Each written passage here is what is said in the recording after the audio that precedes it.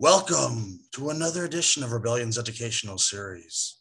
Today we're looking at an American icon and legend, the Battleship USS Missouri. We're here with our curator, Meghan Rathbun, who's going to talk to us and tell us all about her rich history. Thank you so much for coming on. Yeah, thank you. This is a pleasure. Oh, no, the pleasure's all ours. So obviously she was where the Japanese declared their surrender. But, tell us about the beginning and the construction. So Missouri was actually started a couple of years earlier in January of 1941. Started before the attack on Pearl Harbor, about 11 months before. First rivet was laid January 6th, 41, and it took about 3 years to build her. Round the clock, 3 years, 24/7 in the Brooklyn Navy Yard. Just an absolute marvel of modern engineering. She is hull number 63. So there's one more in the class after her, 64, the Wisconsin. But even though Missouri is not the last in the class, she was the last American battleship we ever completed. There was a worker strike in the Brooklyn Yard, which delayed her being finished. So she was finished after her sister, the Wisconsin. And she was commissioned she was launched January 29th, 1944. And when you launch a ship, that's when you hit the champagne bottle against the bow. And the ship's sponsor traditionally does that. For Missouri, that was Margaret Truman. At the time, her father wasn't president yet. He was just a senator, but he gave a speech. She hit the champagne bottle, launched the Missouri, and then she was officially commissioned in June that year, did her sea trials, and then went to the war. And if I remember, Truman's nephew served on the Missouri as well. He did, yes, during World War II, which is a fun little tidbit there. He just was a regular guy on the ship, regular sailor. I don't think a lot of people knew who his famous uncle was, especially later once Truman became president, but it's another little family connection there. Margaret Truman would also be the ship sponsor again in the 80s. So the Iowa class battleships, tell us about them. So they're fast battleships. Like I said, the last battleship was the Missouri. This is the last class of battleships that the US ever made. There were 4 completed. So number 1, obviously 61, the Iowa, number 62, the New Jersey, 63, Missouri, and 64 is the Wisconsin. They planned 2 more, but they never finished them, the Kentucky and the Illinois. So they're fast battleships. They can go up to 33 knots officially, which is very fast, designed to keep up with aircraft carriers to screen them with all those anti-aircraft guns. And they're very, very big. They're almost 900 feet long, 887 feet, 3 inches. And then they're 110 feet, 2 inches wide to squeeze through that Panama Canal, which at the, 108 feet, 2 inches wide to squeeze through the 110-foot Panama Canal. So yeah, no, the Panama Canal width obviously is so important for all shipbuilding, whether it be commercial, or for the government. Yep. So the first question I get asked by so many people is the USS Missouri versus the battleships Bismarck and Yamato. Before we go further, I would love your public opinion on, a battle royale between the 3. So it's very interesting. The design is very different between all of them. Obviously, both were taken out before they engaged any Iowa class ship ever. The Yamato is very interesting. That's got that 18-inch diameter gun. The Iowa class only has the 16-inch, so it's a smaller size round that the gun fires. But the physics of it basically means that the Iowa class can get their shells up to a better speed. So with the powder charge they use, so they're more deadly when they hit. And the US Navy actually did tests about this after World War II, just for curiosity, what would have happened if these 16-inch Iowa guns with their hulls and their armor had gone up against something like the Yamato or the Bismarck. And especially with the Yamato, they found the way that the armor was made, it's a different style than the solid cast steel that you find on the Iowas. To keep it in mind, the thickest part of the armor on the ship is between 17.3 inches on the conning tower or 19 on the turret. Iowa rounds went through that Japanese plate armor like butter. Really? Didn't stop it at all. Oh yeah, there's even pictures that exist of some of those test fires, just huge holes in the armor where the round just went right through. What about the actual aiming? Was there an advantage for our aiming versus the Yamato or Bismarck's aiming, or do you know? I'm not sure off the top of my head, to be honest. The Iowa class use a type of mechanical computer for their aiming that is very, very effective. It's very, very accurate. I think just more the issue just would have been really armor and how those rounds would have been able to hit and if you could hit them well. Well, speaking of mechanical, obviously the Missouri was mothballed and then it came back and it had a computerized version in the 80s. So I assume it was much more accurate. So they didn't actually really change the 16-inch projectiles in the 80s and how those guns fired. Oh, really? That stays the same for the most part. The major weapons upgrade for the Iowa class in the 1980s has to do with missiles. So those tomahawks, those harpoons, the 16-inch guns, those are the same computers. The only thing they kind of brought up to a modern standpoint was they added a velocimeter on because they just needed to check the velocity of the rounds because the powder and the rounds they were using are from the 1930s and 40s. It's all original. They didn't make new powder lots. They didn't make new rounds in the 80s. It's all that old stuff. So they just needed to check the accuracy. And then once they got the velocity, they dialed it in. They used those World War II era computers that are just cams, gears, and levers, and they are still incredibly effective. To put it in perspective, in the Gulf War, Missouri and her sister ship, the Wisconsin, were able to land 16-inch projectiles on moving trucks and tanks. That's how incredibly accurate. And that's with those 1940s era computers. Yeah. Wow. They're amazing. Cool. And you think that was designed with slide rule? I would have assumed that they had attached computers in the 80s to the 16-inch guns, but of course, very interesting. It's not broke, don't fix it. It worked so well. They are incredibly accurate. You can land your projectiles, like I said, on moving tanks and trucks. With your high explosive rounds, the smaller rounds they fire, huge blast radius. So you don't need to be incredibly accurate if you don't want to. And the Missouri took out the Nippon Steel Company in 1945 when it shelled Japan to be the first attack after the Doolittle raid. Mm-hmm. And that's also the first time the home islands of Japan had ever been shelled by a naval force. Okay. And it was Missouri in a task force that did that. She also did something similar in Korea. She also took out a steelwork during the Korean War.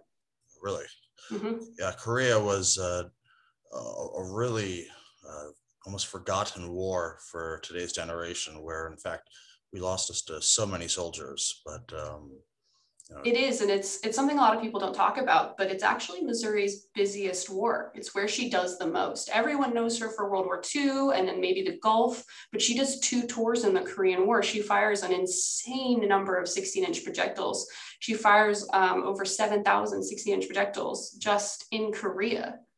Wow, her 3 16-inch guns did over 7,000. Yeah, so 3 turrets, 9 guns. The magazine. Just thinking about the numbers there. Yeah, the 3 magazines only held 1,220 16-inch projectiles. So you can think about all of that. Now that's 2 tours spread between 1950 and 51, and then 52 and 53. But that's still, it doesn't compare. World War II, a little over 400 16-inch projectiles. The Gulf War, a little over 700. So you look at that 7,000 number, and that doesn't even include the 5-inch projectile she fired. That number is much higher. It's closer to 12,000 just for Korea. But yeah, she was very instrumental in that war. And you got to really see a battleship doing what she does best for shore bombardment. So for the layman out there, tell us the basic numbers. How many crew would there be? So for World War II, when she was finally commissioned, sent out, it was about 2,700 officers and enlisted. That's ballooned up from the actual design size because they had to add all of those anti-aircraft guns. We really saw what airplanes could do, and the Iowas weren't originally designed to have that many guns. So they made this huge crew size. There wasn't enough beds for everybody in World War II. They did this thing called hot racking, where one person slept in a bed or a rack, and then they went to work and the next person slept in the same rack. By Korea, crew size dropped just a little bit because they removed the 20mm guns, just the advances in airplane technology again. And then when you get to the Gulf War, the crew size drops dramatically down to about 1,600. And that's the removal of all the anti-aircraft guns, the quad 40s, and also 4 of the 5-inch gun mounts. So that drops the crew size down. And how thick is the armor plating, the defense mechanisms on this? So it varies. The thickest part is on the front of the turrets, where it's almost 19 inches solid. It's got a 2-inch plate and a 17-inch like cast bit. Mm-hmm. The conning tower, which is what everyone thinks of for like a big battleship, it's that round tube where everyone goes in to steer and where you go in to fight if you're on the bridge. That's 17.3 inches solid cast steel. It's one solid piece. And there's an armored box as well that protects all of the vitals of the ship. So in that armored box, you have all of your engine rooms and your boiler rooms, medicals down there, all of that important stuff you need to keep the ship afloat. That's in a huge, huge amount of armor, over 6 inches on the top, and then it tapers down the sides to protect everything. And so it's a series of watertight compartments then, so not watertight doors? No, watertight doors everywhere.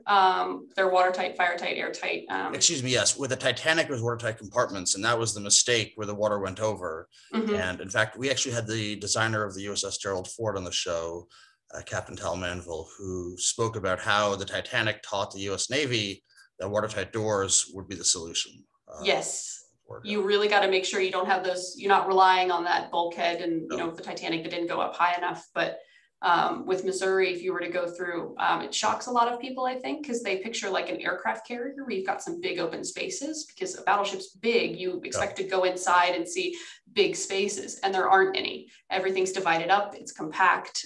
There's watertight doors going everywhere, just to make sure that's all that integrity. So if you have flooding, if you have a fire, you have an issue, that you can really isolate it and help the ship fight whatever that issue is. Truly a floating castle, if you will. Oh, yes, and completely self-sufficient.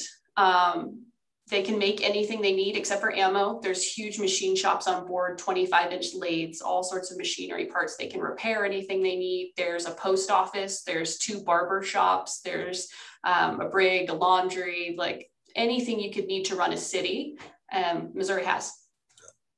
And can it launch planes or helicopters?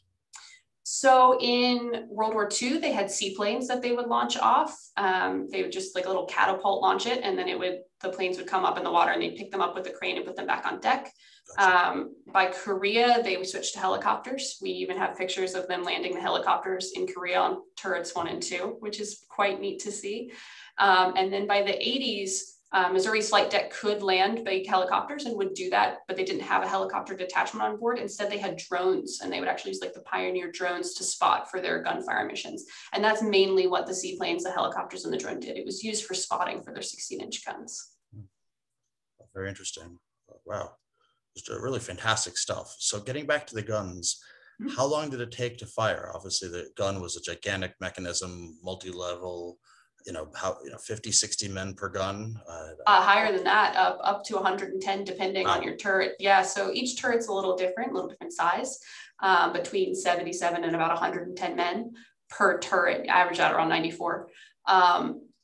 Despite that size and the sheer number of people you need, a lot of those guys are moving powder bags or moving the rounds. They can fire at their max efficient rate, 1 round every 30 seconds per gun. So that's 18 rounds a minute total if you do all 3 gun turrets. Sorry, 27 rounds a minute. You can math. But that's very fast. So that is very fast. Yeah. So nope, I was right the first time. 18. So 9 times 2. 2 a minute, and then you can only keep that up for a couple of minutes though, just fatigue. Now, I love engines. I did a report in college on Fitch and Fulton and the steam engines. So let's talk about Missouri and her engine. Was it ever upgraded in Korea or Iraq? What's the history there? Nope, still the original engines. The main upgrades that you get there's a lot of firefighting upgrades, AFFF, obvious film forming foam, or Halon for fighting fires. The only other big upgrade to the engines you'll see is the type of fuel. So they shift from that bunker C, that's what you see leaking out of the Arizona, for example, that really thick black oil in the 80s. They upgraded it to marine diesel. So it just burns a little cleaner, a little more refined, but it's a 600-pound steam plant, high temperature steam. There are 8 boilers, and they're in 4 boiler rooms or fire rooms, and then 4 engines for 4 propellers or screws in the Navy. And they're huge. There's 5 blades and 4 blade propellers between 17 and 18 feet. So really big engines to move the ship. And, so many people always wonder why a battleship would have a wooden deck. Of course, it's just, flame retardant. That's That's it? Anything else? Or it's also insulation. So you think the size of this ship, we have 53,000 square feet of teak deck. So that's a lot of wood. no. We're actually in a project replacing most of it right now, just because it's aged and needs replacing. But will you be selling it the way the Battleship New Jersey is to raise money? So we have some stuff in our gift shop, but we do some of the things for our capital campaign, but we don't sell it in the same way the Jersey does. By the way, I really encourage all of our viewers to go to the Missouri's website, which will be on our website, and contribute. It's a fantastic piece of American history. I loved seeing it when I went to Hawaii, and I felt very inspired by it. And it's a part of America that needs to be remembered. Yeah, and we're grateful for everything, and everything we do here is just to keep the ship going for future generations, just to tell everyone about what's going on. And if you were to come, say in the next couple months or so, you'd actually see our quarter deck that's been torn up. We're replacing that teak there. So you can see underneath the teak and see the steel and see all the work that we put into it. But like I said, that teak is for insulation. If you think 53,000 square feet of steel deck, if you took the wood off and then you sat somewhere like the South Pacific with that sun beating down on it, it is just brutally hot in the ship. So it works very well as insulation. It's 2-inch thick teak in the World War II areas. We're doing a 1-inch thick replacement with epoxy. But it works as insulation. It's also not slippery. So today's ships have non-skid on them, that very abrasive black substance you'll see like on flight decks and things that helps things obviously not slip as the ship's wet and underway. Teak isn't slippery when it gets wet. So Missouri's got that very steep clipper bow, so it becomes very slick up there. And there's also, like you said, the flame retardant aspect. Also, if you drop a 16-inch projectile on it, it's not going to spark like it does if you were to drop it on a steel deck. There's that famous American battleship that had 2 nuclear weapons dropped on it before finally was sunk. I think they had to shell it for a few hours as well. And I think that shows, I know there was a lot of concern and people always wonder, they brought the battleships back in the 1980s, but at this point, the US and a lot of other governments have nuclear weapons. And what would that mean in terms of survivability for a ship like this in a war situation? We've got our battleships that have taken multiple hits from nuclear weapons. That being said, you'd write the ship off as being radioactive, but it might not sink. Well, I would go back to General Petraeus, and his point is that yes, a nuclear weapon could take out a slow-moving object like a carrier or a battleship, but it can also take out New York City and Washington, D.C. So why would you bother? Let's focus on the big picture here. Yeah. So on that subject, how long do you think it would take for the government to get the Missouri into battle-ready formation? Years. It took 2 years and $475 million to modernize her from 1984 to 1986. To bring her up to standard today, I imagine it would cost you billions and billions. And the other main issue, if you went that route, is the engines. They're all 1940s and older. A lot of those parts aren't made anymore. This was the problem they ran into in the 80s. The parts weren't around. They were constantly making new ones. Of course, during the explosion in Puerto Rico, they had to go back to the original documents of Bethlehem Steel via a museum in Pennsylvania. So it wasn't even around anymore. When they reactivated the ships, they had to reactivate gun factories just to be able to bring them back and run them. They brought back sailors from Korea and Vietnam just to teach people to fire the guns. And nowadays, you still have your 80s crew and your 90s crew, and they're still quite young. They're very young. Crew members I know who are in their late 40s, 50s, but they're going to have to bring back the new people to train them to use these guns again if they were to modernize them.